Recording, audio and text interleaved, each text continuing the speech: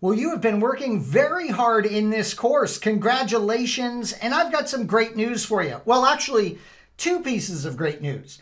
The first piece of great news is that this video is another very easy one. So go ahead and breathe a sigh of relief. You'll love how simple this concept is. And then the second piece of great news I have for you is that you have completed the first major domain in your journey of certified entry-level Python programmer. So we'll have some fun in the next video to celebrate that fact. But for right now, as you know, we need to talk about the input function, and this is review for us because everything I'm about to show you, we have actually seen before. So the first thing I want to remind you of is when it comes to your input function, as you can see, it is very simple. There's one thing really with the input function that you need to decide on, and that is, do you want to have a prompt for your user?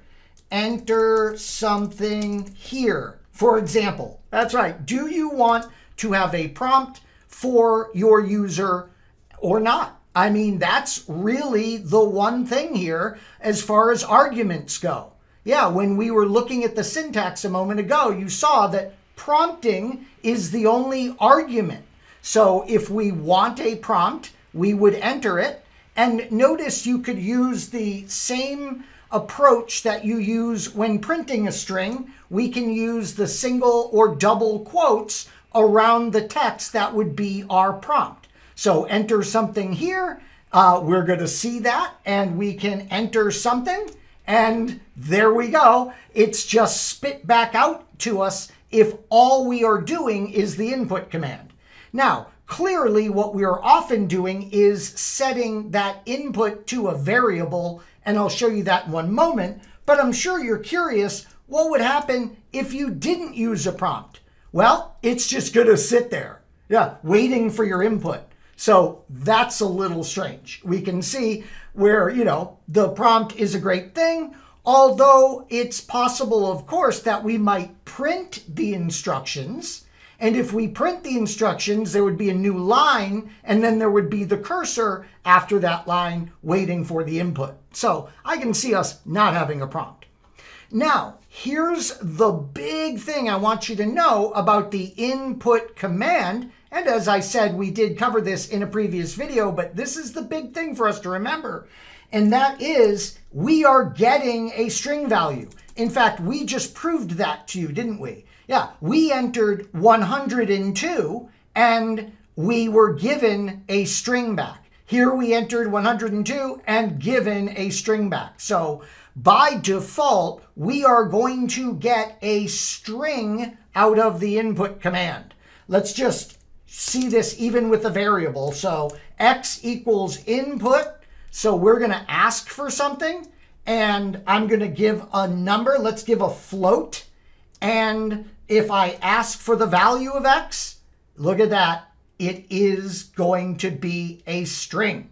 So keep that in mind. You are getting a string when you do the input function. So what we can do, as we have seen in a previous lesson, is we could always say, all right, we need an integer, so we can enclose the input in an integer function. So I can say input a whole number, and I want to thank one of our viewers for pointing out that you would need to be precise like that because we want an integer. Yeah, we want an integer here. And, we know that because we're converting it into an integer. So it'd be smart to specify that we want an integer or a whole number. And so now, of course, we have an error actually. And what I did wrong there was I did not give enough parentheses, as you can see. So look at that. I have two open parens and I forgot my closing parens. So we need to stop the processing of this, and I can do that with, let's see. Okay, there we go. Just any character will stop the processing of this. Okay, let's try it again. And this time, let's do it correct. So the integer function, and then an input, and then our instructions, input a whole number, please. We should be polite. And then paren. There we go. And now we have this input a whole number. How about 157? And now if we print the value of x, notice it is an integer. It is not a string. Another way to kind of prove that would be saying something like y equals x plus 10. 157 plus 10 is 167, and there's our proof that we are indeed working with an integer thanks to the integer function.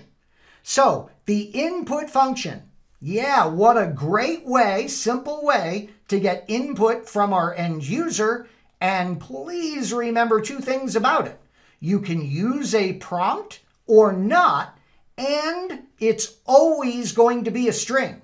If you need another number, you're going to need to typecast, as we learned about, and you're going to need to convert that string into the format that you require. Well, thank you so much for watching, and I hope you'll be joining me in the next video for a celebration of the completion of our first domain.